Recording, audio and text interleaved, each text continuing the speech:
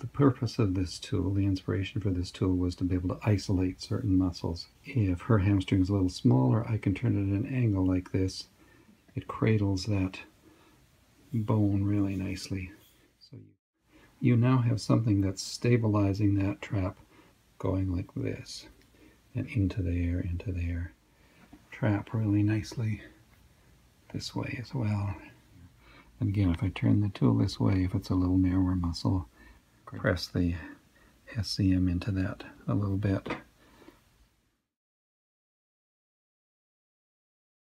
Right there I feel a little speed bump. Okay, so you can work through there. Then you can take the little tool and work right in between the spinous processes. And you see I can go right in between them.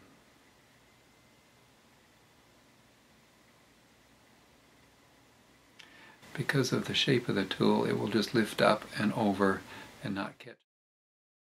And I'm using this flat edge and going along right along that root of the scapula, that part of the T-bar, and that will fit right in between the ribs beautifully and right in there. But I will of course have both of my hands. You can use this on the side of the foot as well. You can use this all over this calcaneus, all over the muscle that runs right along there. So if I push against something with my thumb, you can see my tip of my thumb isn't all the way there. If my thumb was the length of the tool, I'd be using my thumb to do the work, which there are many other tools out there which are a little silly. They slide over your thumb and then you use your thumb to do the work. Well, I don't see the point in that. So it applies all of the pressure right up here. Palm of the hand is doing all the work and your thumb is completely on vacation. Kind of just getting the final part of it. Now, this finger is feeling the spinous processes and this one's sensing the transverse processes. So when you're doing effleurage, your thumb is constantly being pulled back. It takes all of that pressure out of your thumb. You're just sliding in that laminar groove with the curved area, which just fits beautifully, covers the whole erector group. Again, you can see how beautifully the shape just fits right on the body.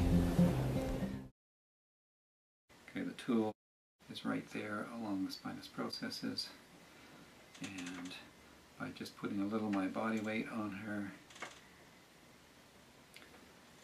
Now this is what's happening here. I'm keeping my fingers right on those spinous processes.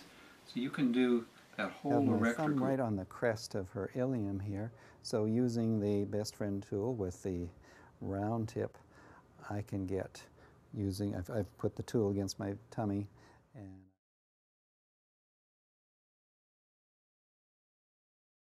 the difference between your patient getting better and just getting relief is usually how precise and how thorough you are.